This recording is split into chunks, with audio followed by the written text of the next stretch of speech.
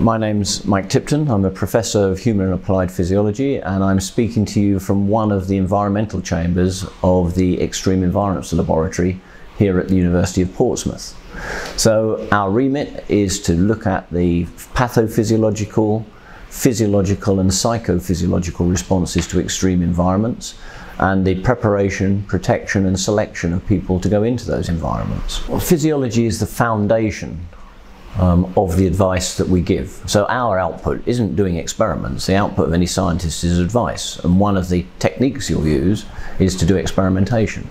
So, for example, we have supported the Royal National Lifeboat Institution's Respect the Water campaign since it began in 2014, and all of that campaign, which people may have seen at the cinema or on the TV or on adverts, is underpinned by an understanding of the physiology of immersion in cold water.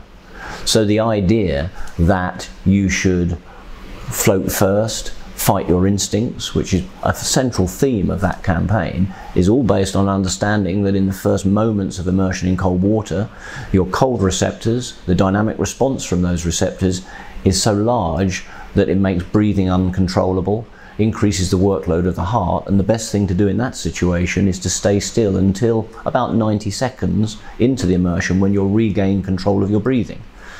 So that's the physiology, the fundamental physiology, the nature of cold reception, the nature of the dynamic response of cold receptors, that underpins a very simple message that ends up being float first, fight your instincts to thrash about and swim.